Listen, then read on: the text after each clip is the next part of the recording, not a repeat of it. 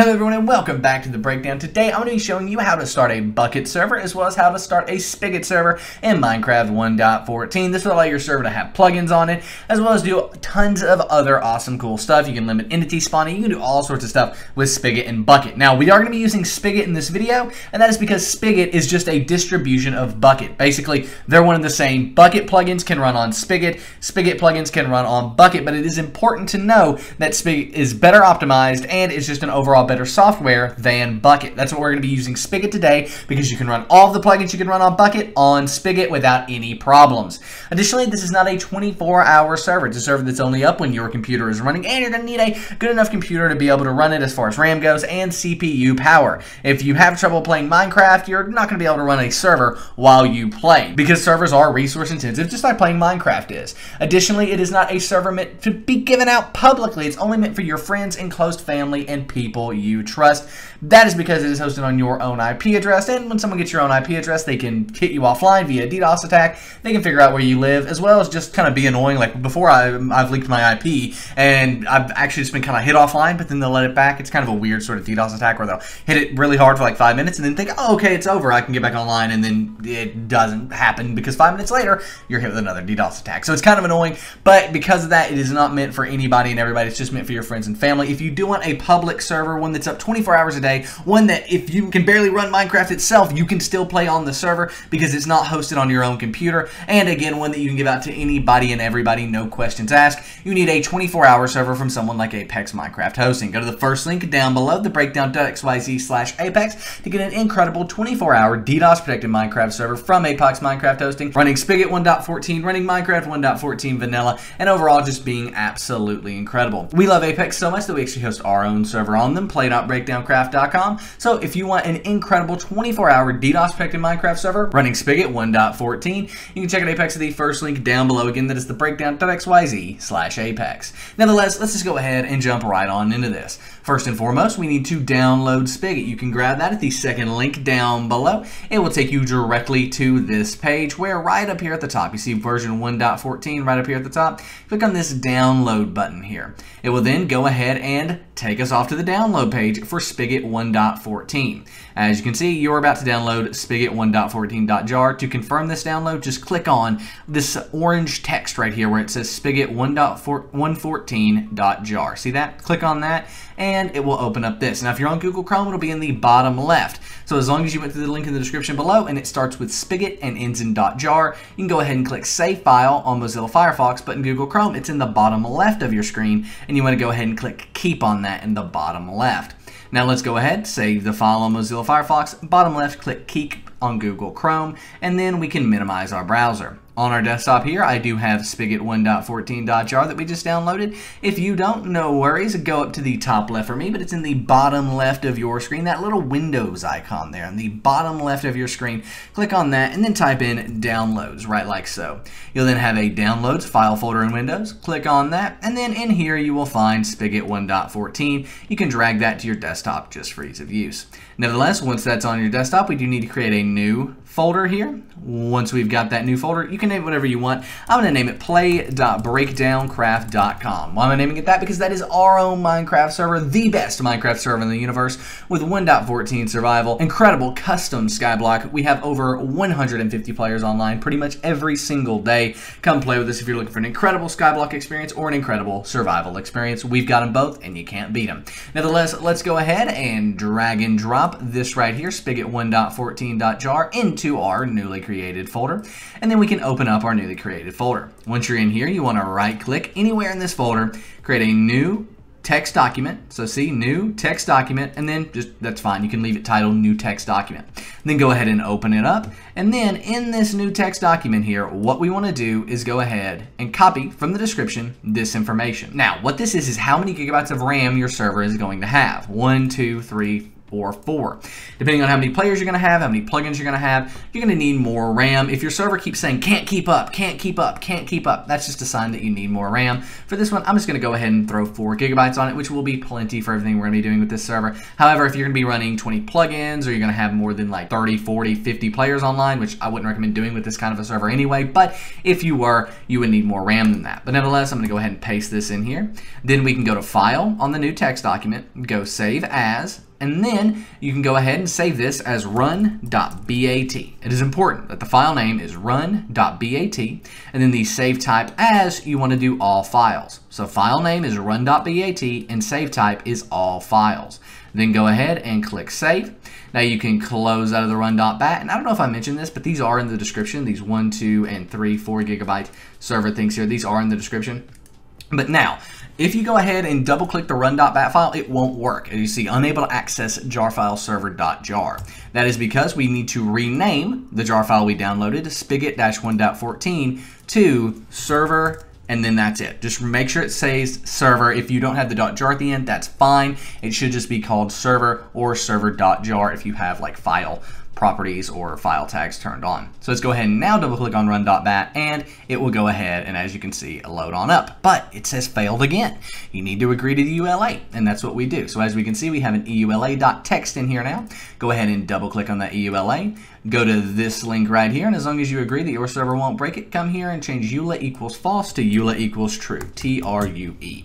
Then go ahead and file, save on that EULA, right like so. And now, finally, if we double click on run.bat, it will load on up. Now, if you for some reason never got the EULA after saving this to server.jar, make sure that it is server.jar there, everything loaded in.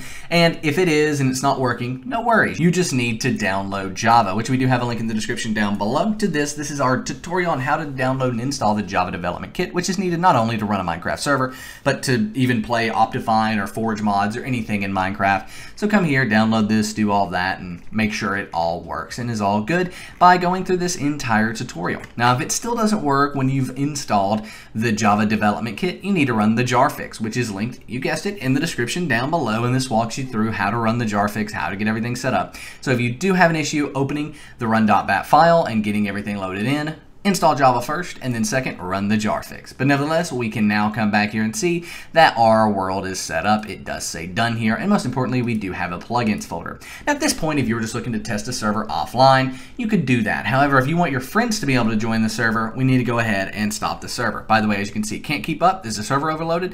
That's a sign that you might need some more RAM. Nevertheless, let's go ahead and type stop to stop the server, and it will go ahead and close out of everything. And as we can see, press any key to continue. We'll close out of that. Now, how do we make this able to be joined by your friends and people you give the IP to? Well, we need to get a port forward done, and doing that is pretty easy. We've helped millions of people port forward, and I'm going to walk you through every single step of the process. So don't freak out. It's going to be okay. Let's go ahead and get it done. First and foremost, you need to come up to the top left of my screen. It's in the bottom left of your screen. That little Windows icon on the bottom left of your screen. Click on that and then type in CMD. You will then see command prompt here. It's the desktop app. Go ahead and click on that. And then in the command prompt, you want to type ipconfig, ipconfig, exactly like that, and hit enter. It'll then give you all sorts of different information, but what we want here is the IPv4 address and the default gateway. So make notes of both of those, the IPv4 address and the default gateway. Now, if you have two default gateways, one that is like, as you can see, it has colons and all sorts of stuff, and one that is just 192.168.1.1. If you have both options, what you're going to want to use is the 192.168, or basically the one that's only numbers, not the one that has letters in it as well. You can only host Minecraft servers on IPv4 addresses, and all these other ones, as you can see, are IPv6 addresses, which is no good. So nevertheless, once we've got our IPv4 address and default gateway, we'll need to use the IPv4 address first. To do that, come over to your Minecraft server here, find the server properties file right here, server.properties, double click on it, and if this is your first time opening it, you will need to select it to open with text edit or notepad. Notepad. You will need to select it to open with notepad. Once you've done that, you need to come right down here to where it says server-ip, and then put your IPv4 address right next to that. In my case, 192.168.1.168.1.184. Now, That is what mine is. Yours may be completely different, and occasionally your IPv4 address will change. So if suddenly your friends can't join the server or something, you will need to come and change your IPv4 address here, as well as the IPv4 address on your port forward later. But nevertheless, let's go ahead and do file save, right like so, on the server.properties file. Sorry, I did save as file save on the server.properties file, and then we can close out of it. Now we need to port forward. To do this, from your default gateway here, go ahead and take this 192.168.1.1 or whatever your number is. It might be different, but whatever that number is next to the default gateway, go to your browser, open up a brand new tab, and then just type into that browser your IPv or your default gateway there. So your default gateway, in my case, 192.168.1.1, right there, and it opens up a login page. Now your login page will most likely look completely different from my login page, and that is perfectly fine. If it does, no worries. Yours might just be a login box that pops down from the top, but what's important is what you enter into that login box so you can log into your router. Now if you know your router's login information, awesome. Go ahead, enter it, and log on in. If you don't, no worries. There is a link in the description down below, and this shows you how to find your router's password. We've helped over 75,000 people do it at the time of this video, and you can go down through here and go through all these different methods to get your router password set up and running and basically find it, even if you have to call your ISP. But most people find it by this point, right? By the time you get into resetting your router and trying the default info, you're good to go. But nevertheless, let's go ahead, come back over here and log right on into the router. And once we log in, your router is most likely going to look completely different from my router. But guess what? That is also a-okay. So once we've logged in here, you'll see just basically a simple setup. However, yours might look completely different. No worries though, we also have an in-depth guide on how to port forward on some of the most popular routers currently on the market. Here's a video on how to do that. This is just a general port forward guide, but this video right here will show you everything you need to know on like 10 different routers and how to port forward on them, what buttons to click, exactly where to go, all of that stuff. So go watch that video, and your router or a router like yours is most likely in there, and that'll help you port forward. Nevertheless, I am going to show you how to port forward on this router, in addition to give you some common terms that port forward may be, because it is a few different ones. So for me, it is in security. For you, it may be an advanced, it may be an advanced, it may be an admin, it may be an administrator. It might just be straight up called port forwarding / port triggering. It might be called apps in gaming. It might be called forwarding apps in gaming. It might be called gaming in apps. I've seen it called a bunch of different stuff, but overall what you're looking for is port forwarding or probably apps in gaming. In my case, it is going to be in the security tab.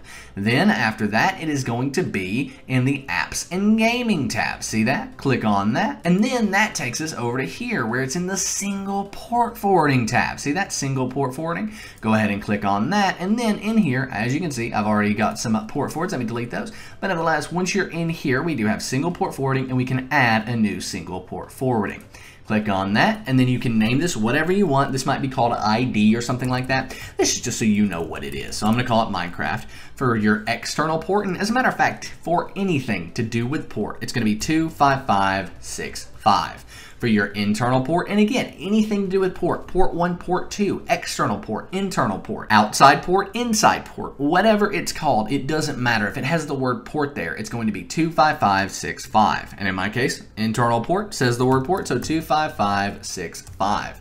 For protocol, you're going to either do both or you're going to do TCP/UDP, but whatever you do, you want to make sure both protocols are selected. It should be TCP and UDP both selected. If you can't select them both, just do this port forward twice, one for each protocol. But I do have the option to select both, so that's what we're going to do. For your device IP, this is going to be your IPv4 address. So in my case, that is going to be 192.168. What was it over here?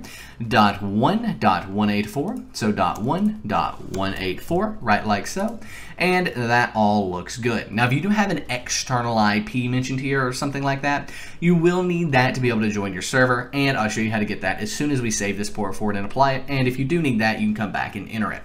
So let's go ahead and click Save, click Apply, and for most people, the port forward is done unless you do need that external IP. If you do, let's go ahead and grab it. Go ahead and go to the description down below, and you will be taken here. This is the What's My IP link down below, and this is our basically guide that shows you how we have your IP address, but also where you can get your IP address. Basically, every website you visit gets your IP address. We're just giving it back to you.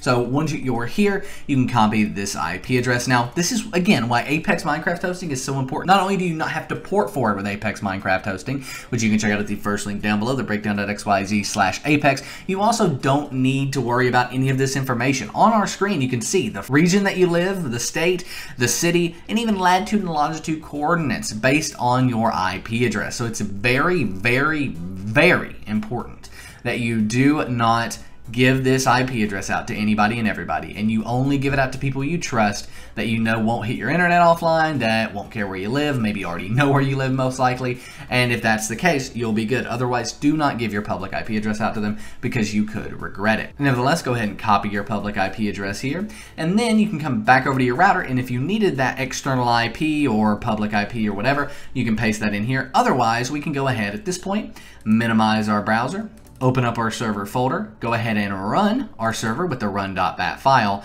and open up Minecraft 1.14. This will allow us to be able to then join on in game, right? We got to be in Minecraft to join the server. So if we play latest release 1.14 here, we'll load on up as our spawn is loading on up. As you can see, preparing spawn area, going through all of that there. Whatever you see done, by the way, on the Minecraft server, it is finished. And also, at this point, if you've loaded on up and you're good and you want to see how to get plugins on your Minecraft 1.14 server, check out the eye at the top of your screen. I have an in-depth video showing you how to install World Edit in 1.14 and basically be able to get plugins on your 1.14 server. But nevertheless, here we are in game. If we go ahead and click on multiplayer here, wait, what is that? An Apex Minecraft hosting server, but also play.breakdowncraft.com, which is also technically an Apex Minecraft hosting server, but come play with us at play.breakdowncraft.com, the best Minecraft server in the universe. We've got 1.14 survival, 1.12.2, incredible custom skyblock as it says there, so come play with us, play.breakdowncraft.com.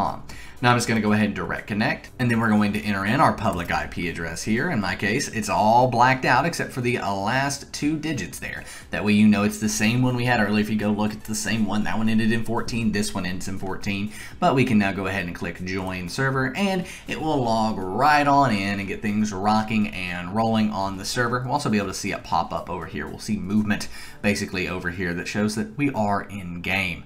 So let's go ahead, wait a few seconds, and I will join on in. My internet is a bit slow this morning. There we go. We are now joining on in. As you can see over here, Nix Games has joined in, and this is our server.